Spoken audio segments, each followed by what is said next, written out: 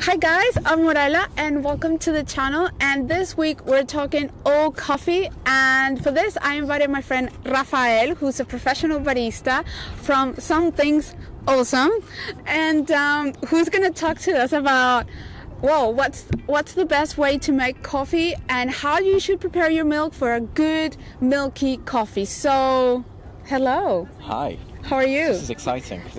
I've never actually spoke about coffee on camera, which is now. And actually, no. I actually have a video, but it's very much mocking customers on a barista sort of side, Okay. which is interesting. But I've never actually taught someone how to make coffee on camera, so this is exciting. Okay, well, it's exciting for me as well because this is the first time I do this kind of video. So Let's do it. All right. Okay. So the first thing is how to make a good black coffee at home.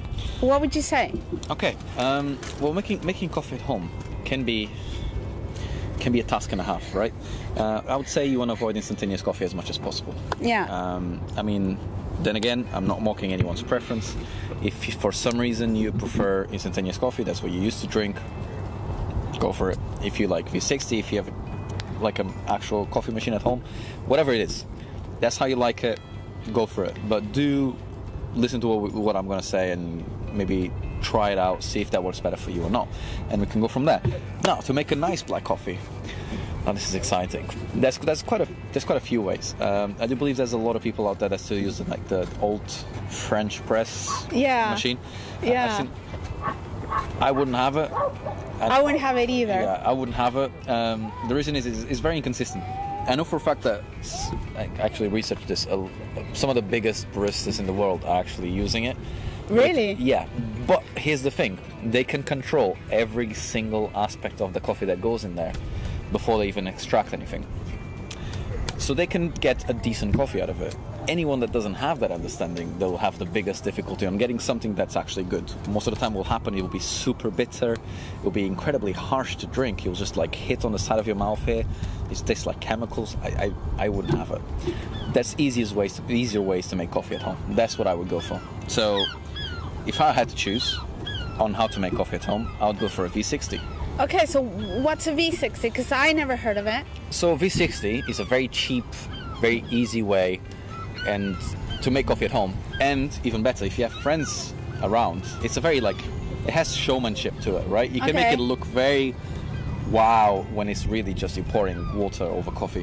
What a V60 is, it's sort of like a capsule, I guess you'd call it. Yeah. It's sort of like a funnel, right? It has a funnel that you pop on top of a container where your coffee is going to go into. What that funnel does is made to have one of those what's it called, a paper filter? Yeah. Like something you'd use on let's say an old school American coffee machine. Yeah. It goes on top and it has small sort of ridges around the funnel that drive the water down. Okay. Now, what does that do different than anything else? It actually controls the amount of water that goes to the amount of coffee that you're making. And if you do it properly, which is basically to just use small amounts of boiling water or quite hot water and just pour it on top slowly and just go around trying to get as much of that coffee as possible, because the idea is you're trying to use all those coffee grains that are inside the pot. Okay. Because some people just pour it on top and just wait for the level to go down. Yeah. Which is what happens with the French press, right? Exactly. What you want to do is you want to really get all that coffee to use. You don't want any dry spots or anything like that. No, you want to do it slowly and sort of do it. That's where the showmanship comes around, because you can do it at home with a couple of friends around, and you can put it in the middle of the table, that sort of thing. Professional, float around and stuff, and really just pouring water on top of your coffee. And then the coffee, so that method would bring all the naturals or flavors of that blend of coffee that you're using, right? Absolutely. A lot of baristas out there and a lot of people that really appreciate coffee, that's the way that they're drinking it. For example, I'll even tell you, a lot of suppliers, when I meet with some suppliers that sell me coffee, that's how we would taste it. They'll bring their own V60, they'll bring all the blends that they're trying to sell me, and we go from there. We'll try it right there. They'll make a V60 for me and we try it. It's really nice. It's a really nice, clean, easy way to drink your coffee. There's not many impurities. You can really have a taste of the coffee and see whichever flavors it comes to it, because then some blends will be a little bit fruitier, will be maybe have like chocolate tones or caramel tones or toffee tones, and you can really taste it in that way. So All it's right. very clear taste. Why you shouldn't use a mocha? And this is something that we were talking about just now. Sort of, we agree to disagree. Yeah. So why? Because a lot of people at home would have a mocha, you know, the kind of old style. I call it the Italian sort of coffee machine. But why would someone, or what is not recommended according to what you think of not using a mocha machine? I hate the taste. I'm not sure how to do it. I mean, here's the thing. I would use it if you really put a lot of research into it. Yeah. If you get someone that really knows how to do it, go on YouTube, find someone that really knows how to make the best possible coffee in a mocha, and go from there. I would just say it's a lack of control. If you can control the amount of quantity of coffee that you're putting inside against the amount of water that you're putting inside, if you don't know your ratios, it's like making a cake, right? You need to know how much yeast you're putting inside, you need to know how much flour you're putting inside. If you're putting just random amounts and just like, that will go, your cake won't grow in the oven, will it? So and I guess the blend also makes a difference. Absolutely. When you're using it. So Absolutely. some blends might need, I don't know, some different temperatures or amount of water. I don't know. Absolutely. That's when the manufacturer instructions really come in handy. Some of them, they will let you know how is this coffee better drunk and what method. They'll even tell you, is this coffee appropriate to have an espresso shot out of it? Is it better for V60? Is it better for any other style? For a French press or a mocha or whatever, there will be that option. They will let you know. So I would choose something that's adequate. I do believe that most of the time what ends up happening is they'll have like a dark French roast, which is like a really bitter, strong coffee, something like that's what Starbucks sort of uses. Yeah. Which is just bitter. I don't like it. It's like most of the flavors just go away. The more you roast it, some people would prefer that. Yeah. Some people would say that I'm completely idiotic for saying such a thing. That's what I believe. You just lose all this flavor from it. So I would go medium range in terms of lightness. And like it's not something that's basically like not cooked and not like a French dark roast, which is completely overcooked and greasy. Something in between. Okay. Yeah. Okay. So, and for those people that want to make a milky sort of coffee at home, what would you say would be the best way to add milk to coffee? So to do that, I know for a fact that there are very cheap machines out there that will do a reasonable job. I'll say these machines, you can buy them secondhand for like £5-10. And so we're talking about a coffee of one of frother machines. Yeah. It's a steamer, right? Yeah, that's what they're called. They're very small, and they have an espresso group head, so you can actually pour an espresso out of it. And then they have a really small steam ones that you can use to froth the milk. Yeah. Those steam ones, then again, they're not the best. They're not like a professional, like 10,000, 20,000 coffee machines, obviously. But they can make some decent. Some decent milk. All you need to do is have some technique into it. Yeah. How do you do that? So, most of all, it's when I give coffee trainings, this is the 3 sort of steps that I go for. So first of all, you need to froth. Second of all, you need to mix, and third of all, you need to heat the milk, right? In that order. So when you're making the milk in that little jug, right? Yeah. What you want to do is you want to froth it straight away. So you want to add air inside the milk. How do you do that? You just keep the top, or like the very tip of the frothed steam ones right at the top, so that it makes that sound. Yeah. It just means that it's adding like air into the mixture. Yeah. Well, you're literally changing the molecular content of the milk. Okay. And making it, like changing it in a way. It will just make it creamier, like it will just create that froth on top. What do you do next? Once you got that and you feel comfortable with it, what you need to do is you need to get that steam one inside the milk again. So now what you need to recreate is a centrifugal force in your jug. So basically, in a very fancy way of saying it, you just need to make the milk go around. Yeah. That's it. As soon as the milk starts making this movement, the milk is basically getting together. It's mixing in with itself. So you have the froth and the air. So you've got the steam and the heat Yeah. mix into within the milk, inside the milk, something like that. Yeah, right? absolutely. And as long as you make it in that order, you'll get a really good milk. Why? Because you add the air onto it, you get a froth, then you mix it all together, so it's really nice and creamy, and then you just hold it until you can't hold the jug anymore. Once you can't hold the jug anymore, because it's too hot. Yeah, that means that it's drinking temperature, so you stop it. Okay. And that will be a really nice, silky, sweet milk, right? Yeah, because we were talking before we started the video that you mentioned that the ideal temperature to warm up the milk is 75 degrees, which is the point where it's still sweet, but it hasn't separated. Because if you take it to the boiling point, then the milk kind of separates the fat and everything. And if you when it's cold milk, then it's too sweet. So 75 is kind of the ideal temperature where you get it's still sweet, but it's hot enough to actually put. There's a lot of sweet proteins in the milk, and if you go overboard with the temperature, those will die, and it won't be as sweet as you'd have maybe anywhere else. Now, I know some people, they drink tea their entire lives. They're used to drinking, I don't know, like instantaneous coffee, which is made with boiling water. So obviously your temperature you can hold a bigger temperature in your mouth, or you're used to having a really hot coffee. So you'd go and you ask, oh, can I have extra hot coffee? Don't. Really give the chance to the barista, because I promise you, if you had a really nice warm milk, you'll be a lot sweeter. You probably won't put sugar inside because it's so sweet, right? So you avoid that extra step. Also, the hotter you get, there's a bigger chance of it just becoming clunky. It just becomes little clunks of milk on top, and you can literally then just eat it with a fork, and you really don't want that. It's horrible. I see that done a lot, and even when I was working as a barista, which I'm not anymore, but back in the day when people would ask me for, like, we used to call it the volcanic hot milk, and it's just you're holding it there and you're not even touching the jug, and the jug is like just overflowing everywhere, and it just looks like a volcano, like sort of the milk is like pouring out of the jug. I've seen that in some coffee shops when they're frothing the milk and the milk is just splashing out of the jug, and I'm thinking I wasn't sure whether that was normal or not, but it was splashing out. You want to avoid that, unless some people really want that.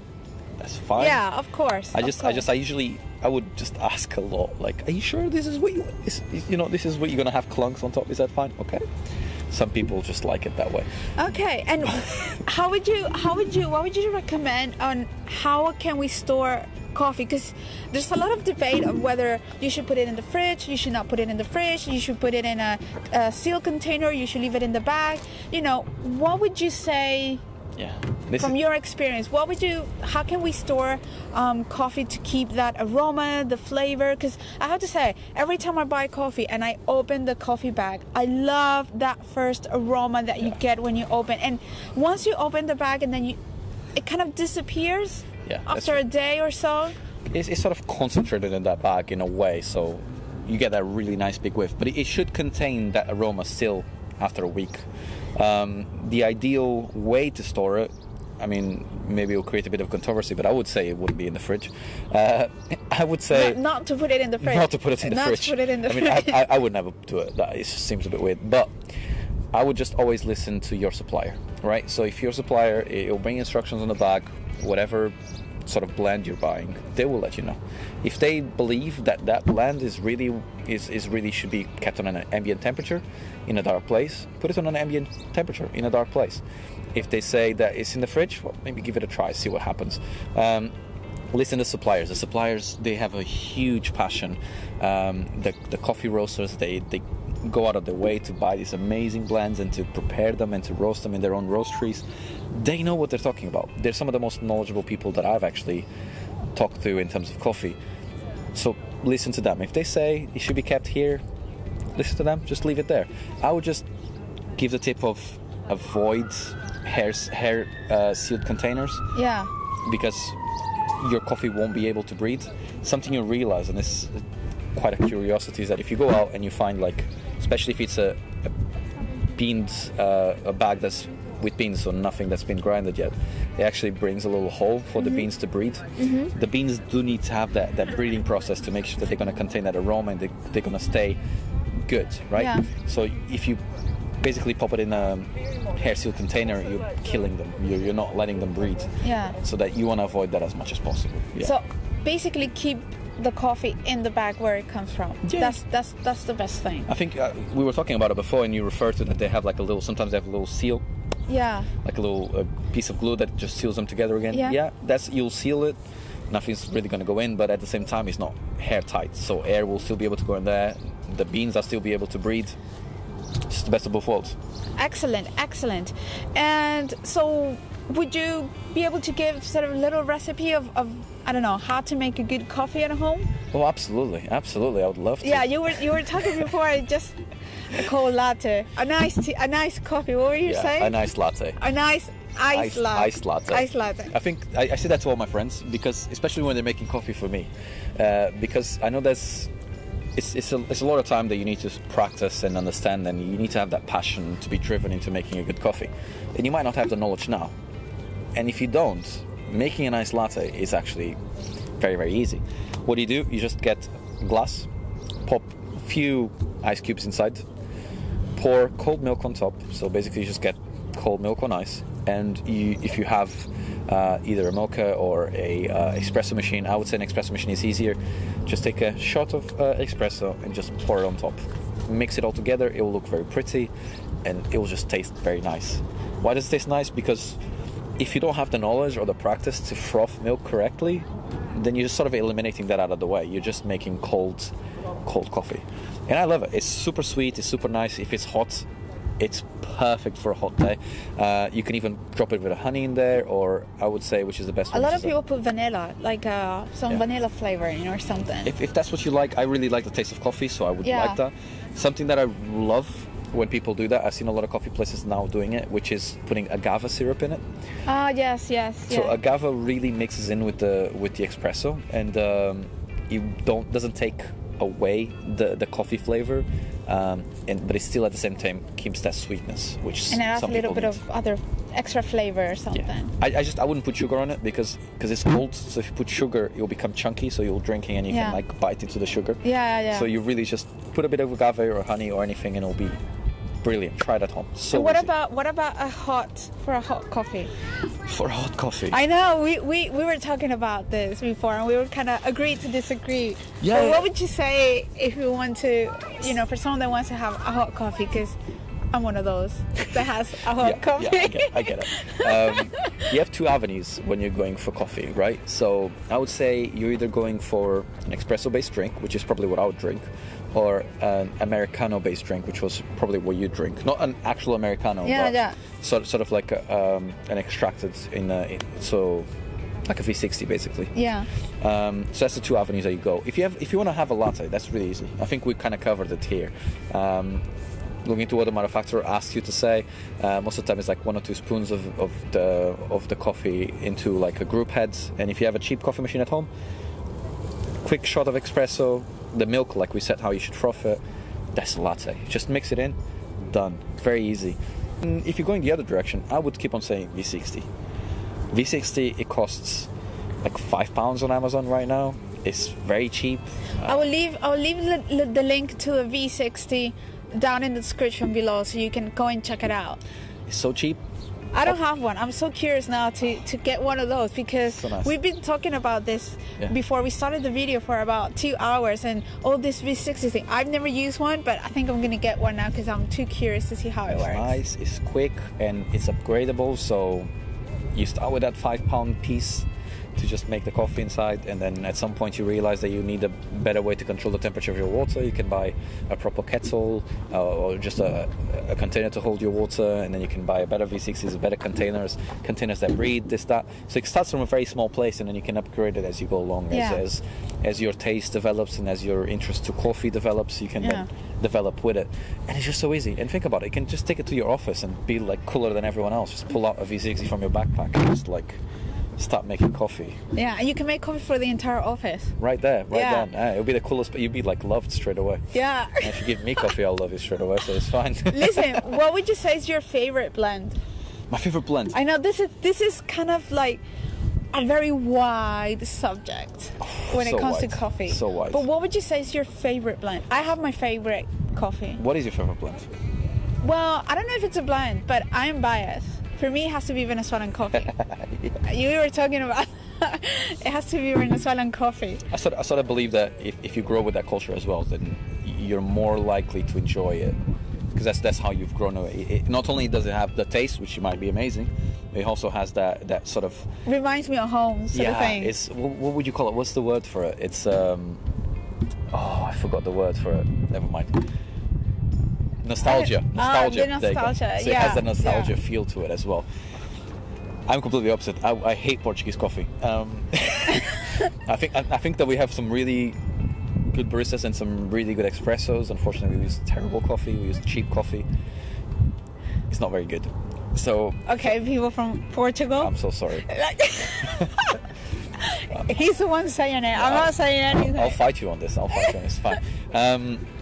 I do believe that my favorite blend usually comes from Guatemala. It does depend, because it depends on the type of harvest. It depends on what it rained that year. Yeah, it didn't rain as much. Just so wide. Yeah. But most of the Arabica stuff that comes from Guatemala, I usually enjoy it so much. And it's not something that I would drink every day, because it's a very fruity sort of blend. Sometimes has a bit of some caramel tones into it. Is it sweet? It is sweet, yeah. Because but it is very fruity as well. So it's a bit acidic.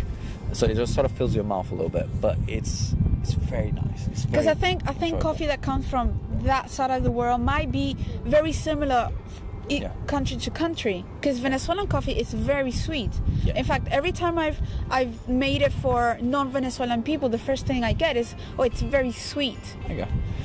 I do believe you do find a little bit of that, especially if the countries are very connected. So Venezuela, you have Colombia as well. Colombian Venezuela is similar to Colombian coffee, because absolutely. You know. Then you have Brazil. Brazil is also sort of similar to Guatemalan coffee, which is probably my top two. If I would have to pick, I would always go for the Guatemalan and then possibly go for the Brazilian. Yeah, but it does depend. It depends on everything. I've had some amazing sort of Eastern coffee as well, and it's sort of something very peculiar that you wouldn't have normally, but it is nice. So it's all about that blend. I am still interested. That is this blend where they feed the beans to a monkey, and then no, it's not a monkey. It's kind of. Is it a chimpanzee? No, it's. I don't know. It's a different time. I know which one. I know it has fur and it walks like a monkey. Yeah, no, I know. I know which one you're talking about. That when then he poos. Yeah. Then you get the bean. And then because of their it's supposed to acidic be the most expensive coffee in the world. I can't remember what the name of it. I need to go and taste it. Yeah, I think you can get it in London. You can get it in I don't know, Harrods or that sort of places. You can get it there. I need to go and try. Yeah, I'm very curious. So yeah, that's it. I think. In the end, it's very important that you just feel comfortable about your coffee. If that's something that you like, just explore it a bit more, look around, see what you can improve, see what other people are doing, taste it. I just do believe that your favorite coffee might be just around the corner. Just try different things, right? Yeah, sure. Anyway, guys, I hope you enjoyed this video and you got something out of it. Especially, I'm really going to check out that V60. I'm going to leave the link below as well. And I'll see you next week with another video. And thanks to Rafael for coming today and talk about coffee. We're probably going to continue to talk about coffee after this video, because we started 2 hours ago. And we're going to continue after. It's going to keep going. So many fights. So many agree to disagree. Yeah. Cold coffee, hot coffee. Anyway, guys, I'll see you next week. And remember to subscribe if you're not subscribed yet. And if you like this video, give it a thumbs up. And I'll see you next time. You can also follow us. Something's awesome. So if you and Terruño Food on Instagram. Yeah, if you go, for me, just go on YouTube. Something awesome, you'll find it straight away. It's like the golden crown thing. I'll leave the link as well in the description below. So anyway, guys, I'll see you next week. Hey guys, I'm Morella and welcome to the channel. And this week we're talking old coffee, and for that I invited my friend Rafael, who's a professional barista from Awesome Things, to something awesome. Tell us.